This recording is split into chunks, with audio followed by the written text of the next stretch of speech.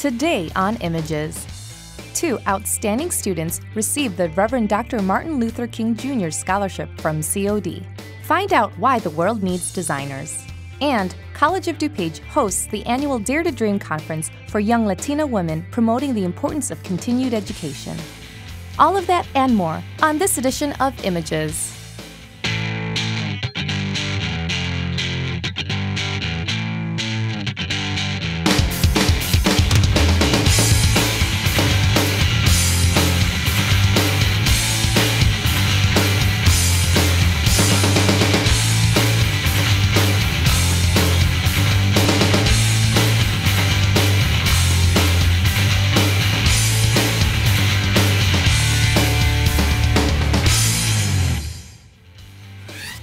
There's always a lot happening at College of DuPage, and Images is a great way to keep up with it all. I'm your host, Rio Almaria, admissions representative at College of DuPage. The Reverend Dr. Martin Luther King Jr. Scholarship is awarded each year to 2 esteemed COD students who hold a GPA of 3.0 or higher and plan to impact the lives of others based on the teachings of Dr. King. This year's recipients, Todor and Amira Abuarqoub, demonstrated how their lives were impacted and how they intend to influence others during their acceptance speeches. Welcome to the 2019 Reverend Dr. Martin Luther King Jr. Scholarship Reception. I am pleased to celebrate the life and work of Dr. King and our institution's commitment to student success for all students, a mantra that starts at the top.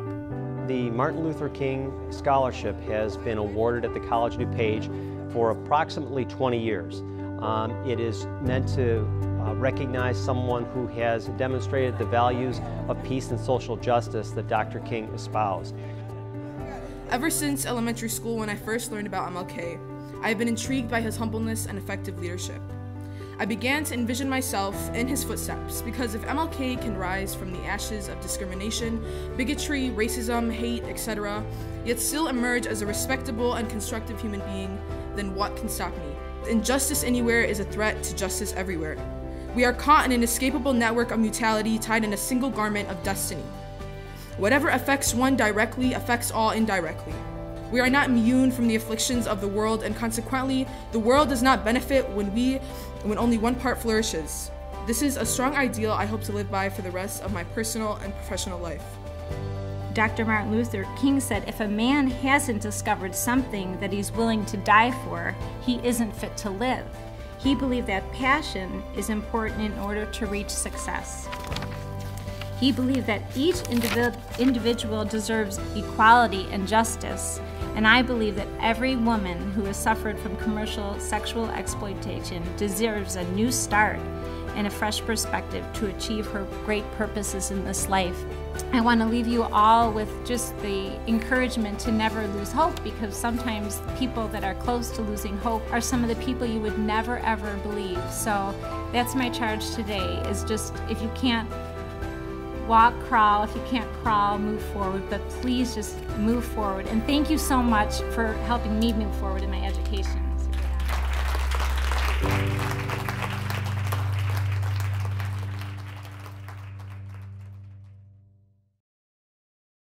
For more on the 2 recipients or the scholarship, and to hear their full speeches, search MLK Scholarship on the COD webpage at cod.edu.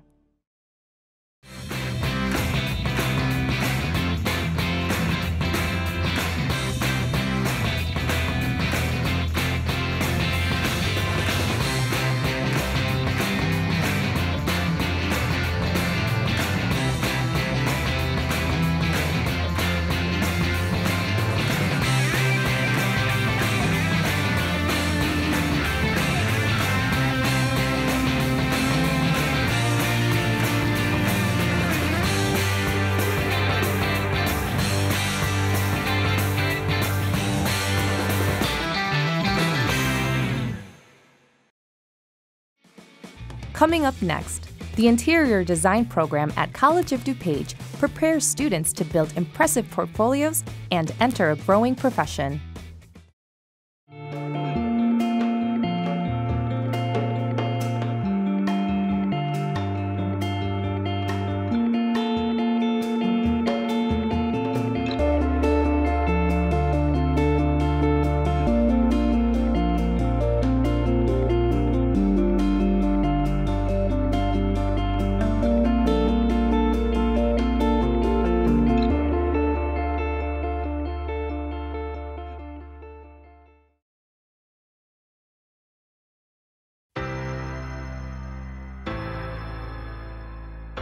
There's so much more to interior design than I think people realize. To be a designer means to create a comfortable space for people to enjoy. Lets me use my creativity in a totally different dynamic. I love picking fabrics and putting them together and being like, this works, like this is it, like it's like a puzzle piece. I just want people to say wow when they walk into a space that I designed. I like to be able to create spaces that make people feel good.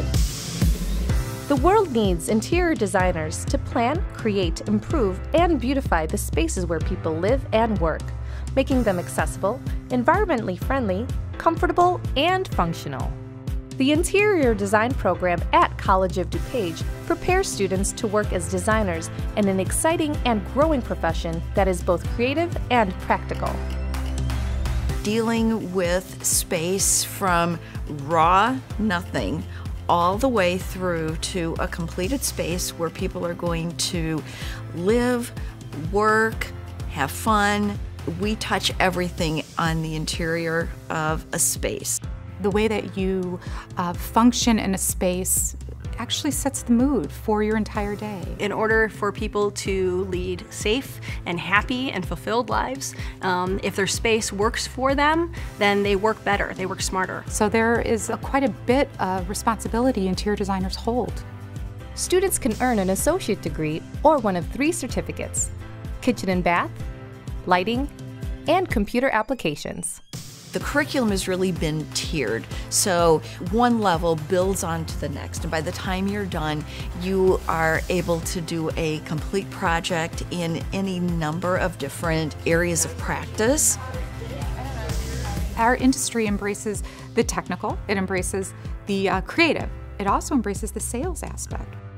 You have to have those interpersonal skills to be able to sell your designs, because basically that's what you are doing. You're selling yourself as a designer and you're selling your design project. Hands-on experiences combined with in-depth classroom instruction for the highest quality interior design education in the area. Right now I'm in a few studio classes, so that focuses on residential design, commercial design, as well as a professional practice and ethics class, which we learn about the business side of interior design and how to interview, creating a resume and a cover letter. I thought it was going to be like, this is really interesting, let's pick out these finishes and materials and stuff. There's so much more that you need to know. Codes, specifications for what's appropriate for certain types of environments. I mean, that's all really essential. We will have students present their ideas informally, where we put a bunch of things on desktops, and we'll go around and share ideas like you would in a design firm. The teacher will act as a client. She will sit down with us and tell us exactly what she needs, what the space will be used for, what kind of products or materials she was looking for, what things she didn't like, what things she does like. We're very tech savvy, meaning that we come out of this school and know how to do our drawings the correct way and know how to lay them out and be very organized in that, because that's very important when you're in the field, because you're working with contractors and developers and engineers. It's not just opening a book, it's hearing a teacher who's done it before and then seeing it out in the industry. And if at any time we can take the student to see something actually occurring, we try to do that. I've had people who have gone on field trips who have said, I never thought I would be interested in retail design until I went on that field trip, and now I can't imagine doing anything else. Learn skills such as drafting, sustainable design, CAD, space planning, and lighting. Advanced studio courses focusing on residential, kitchen and bath, healthcare, restaurant and retail, or office allow students to build impressive portfolios. In the world of design, it is all about the work. Today's market is competitive, and I think that the ability to build a portfolio that shows your skill set to its utmost is essential. When you look at the student portfolios, they are there's just a plethora of details and sections, and I think that's what makes architects and designers so apt to have hired these students. We have professionals come and do our portfolio reviews, and they tell me, they tell our dean that these are as good or better than other portfolio reviews that they've done at other schools. Current and emerging trends are taught by our award-winning faculty of industry professionals, dedicated instructors with years of experience. The teachers here are really dedicated to their work, and the students, and they want the students to succeed. They've all experienced different things and they're able to share that with us. The professors are absolutely wonderful, very hands-on and very helpful with all the students. A week doesn't go by when I don't get someone contacting me looking for an intern, looking for an entry-level designer, looking for someone to work on a project. Students really want to be able to get the most value for their dollar, and I think that the College of DuPage offers them that because we have such a core skill set that allows you to be employed with an associate's degree. I am very confident to go out there and start my job search. Whether you are preparing for a career in interior design, planning to transfer to a four-year school, or simply updating your skills, visit us on the web and let College of DuPage help you design your future.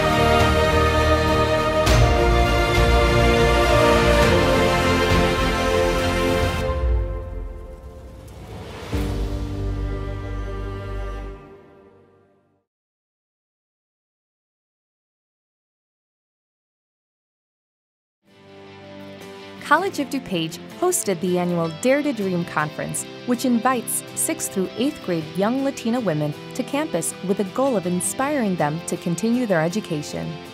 The day consisted of encouraging words from successful Latina women, inspiring group activities, and is a celebration of young Latinas and their futures.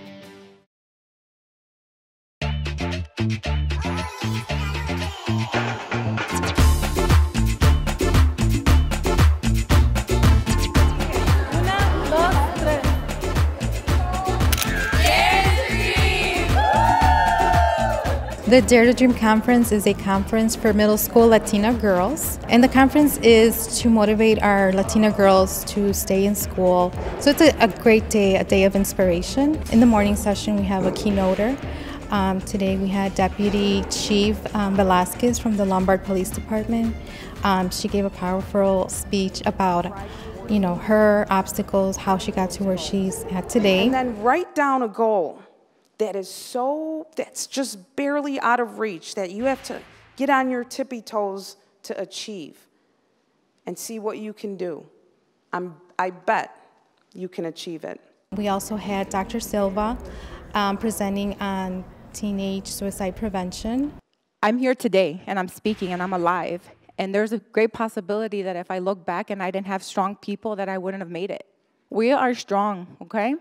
And your parents, or whoever's there for you, is going to be watching you. And then when you get older, your daughter or your son is going to be watching you, okay?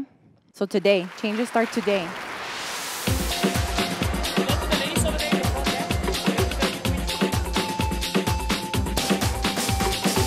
Girls go through a series of programs in which they listen to panelists that are professional Latina women, and then they also hear students that are from college and from high school. I hope that today the participants get inspired by one of the stories that they listen to. Every story is different, and hopefully one of the participants will get something that will inspire them. They're at the perfect spot where they're willing to learn, they're willing to fight for it, and I think it's a good opportunity to do it now while they're still full of hope, before like high school hits them and stuff happens, and that's when you feel like, is it worth it? And if we tell them now it's worth it, they're gonna fight for it once they're there.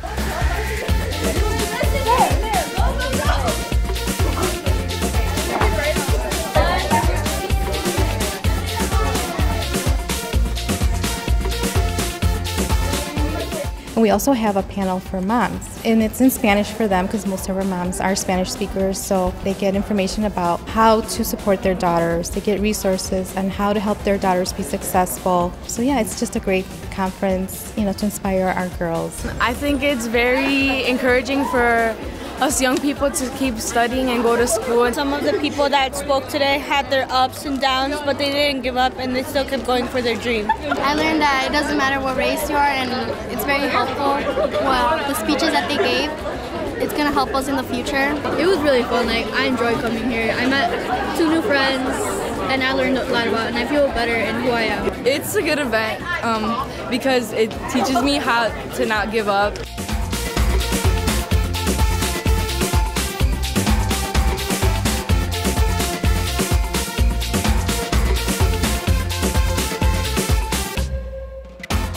I think it's a really great event. It helps us a lot with our kids because most of the times we don't know how to guide them. And programs like this help you help them. It's important for many reasons. The first one is to tell your kids that they can do anything, whatever they want to be, they can do it. En esta manera te brindaré mi ayuda con amor, paciencia, y sabes que aquí estaré mientras Dios me lo permita, siendo tu apoyo, siempre a tu lado en las buenas y en las malas. Te ama tu mamá. At the end, there's a closing session where they come back to the auditorium and meet with the moms, and we have a letter exchange between the girls and the moms, and that's a really powerful moment.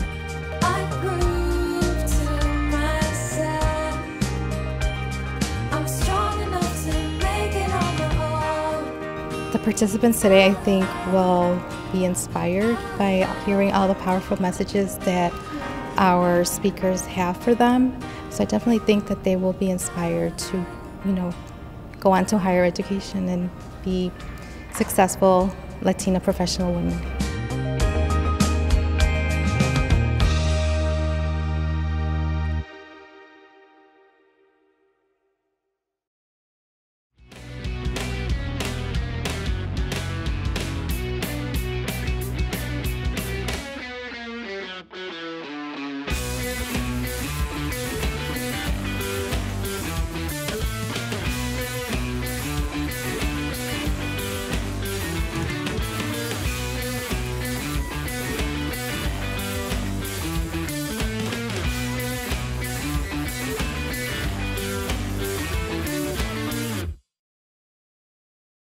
College of DuPage continues its commitment to student diversity, developing programs and initiatives to attract and serve our growing, multicultural student population. The Center for Student Diversity and Inclusion improves the cultural environment to support students' academic success and helps students engage in their college's social and cultural experiences.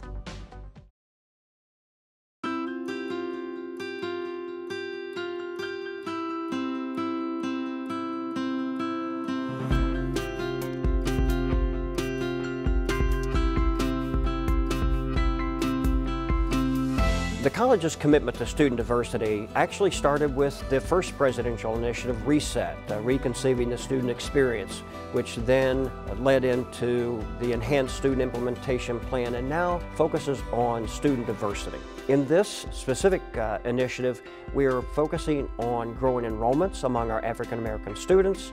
We're focusing on increasing student success, and we want to increase the number of high-achieving African American students that we enroll at College of DuPage.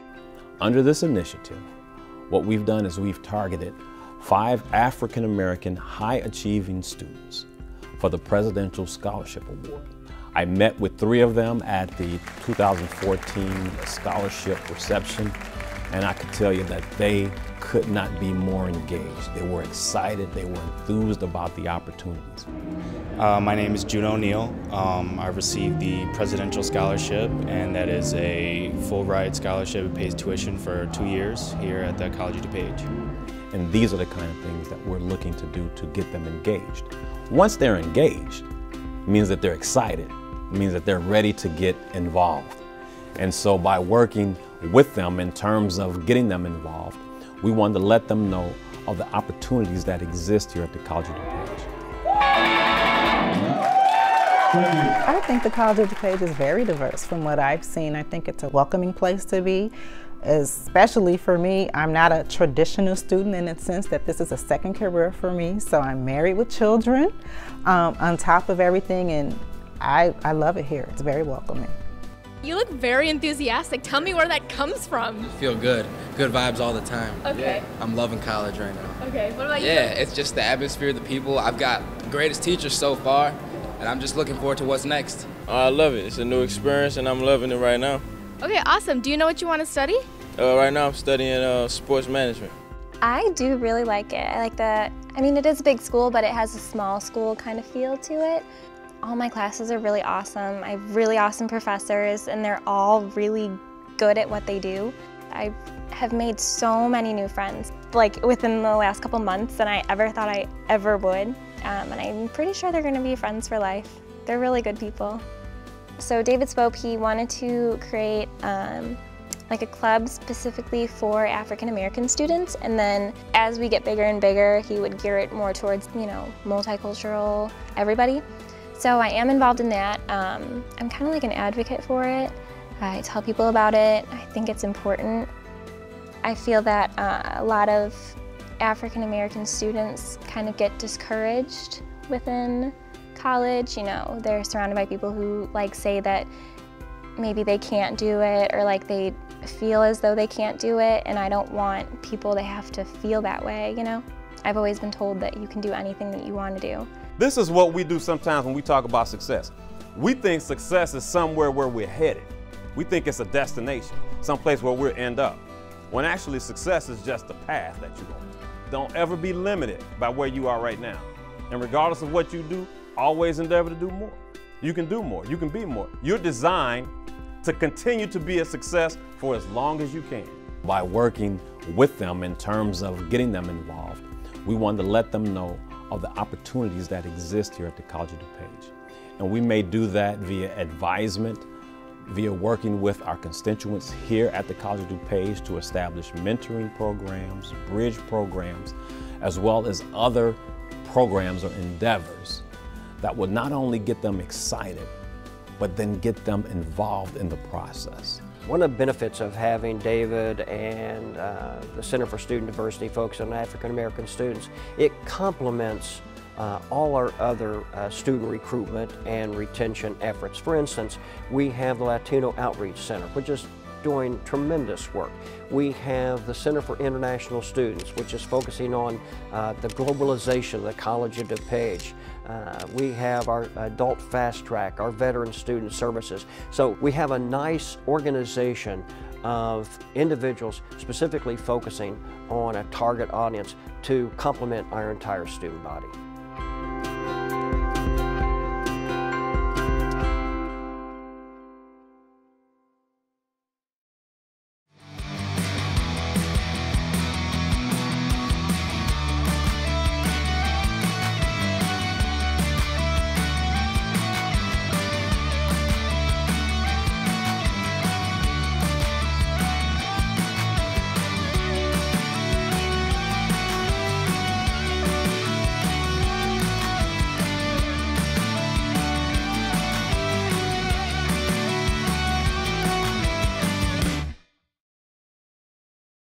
The Cleve Carney Art Gallery continues to draw artists from around the nation to display their work and engage with the community.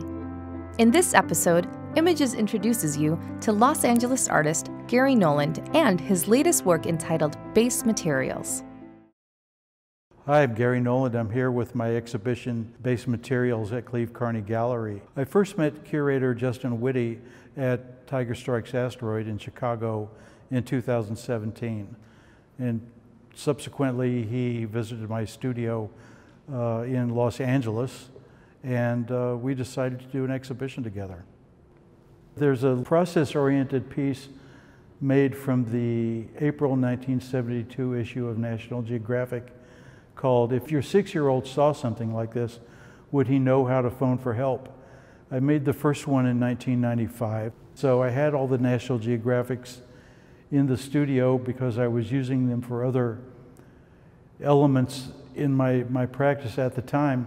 And I just simply started carving into into the issue with an X-Acto knife.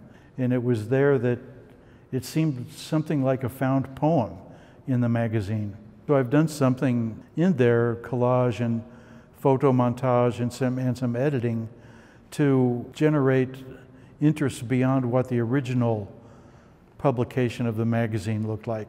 So I'm altering the narrative of the original narrative of the National Geographic, and then subverting it into my own narrative, so that there's meaning within each magazine relating to the one that's next to it.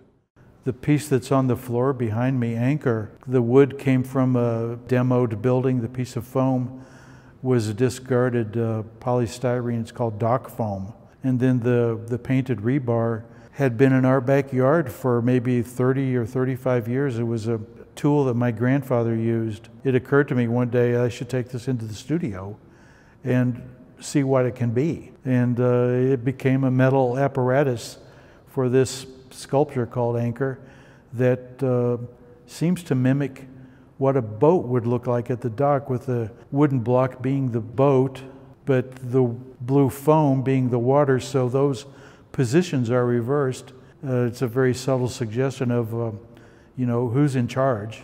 Then the painted rebar gets placed on them, and it is in the shape of an anchor. And it adds a really important linear element to those blocky wooden and foam shapes. I think it's inherent upon me to make things interesting for people who are looking at them.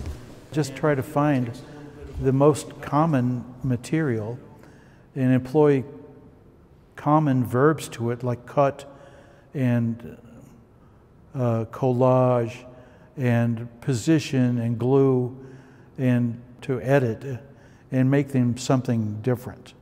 Although I agree that they are sculptures, I consider them sort of a dynamic kind of painting. And I consider the paintings different forms of sculpture. And you know, there are really no secrets to anything, how anything is made in this show. It's all things that we find in thrift stores, or in an alleyway, or in a dumpster. And it's all these common verbs that I talked about. So I think I want people to come away with feeling that, you know, something else is possible.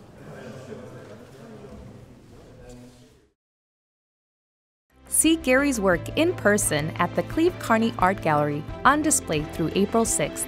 For more information, visit clevecarneygallery.org.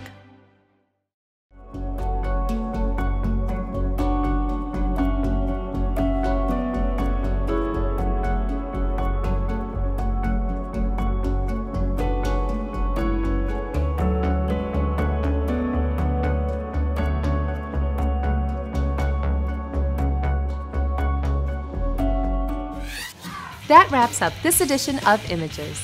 We hope you enjoyed this program from College of DuPage. And remember, with so much happening at COD, Images is a great way to stay on top of it all. And be sure to watch past episodes on demand at our website, cod.edu. Until next time, I'm Rio Almaria.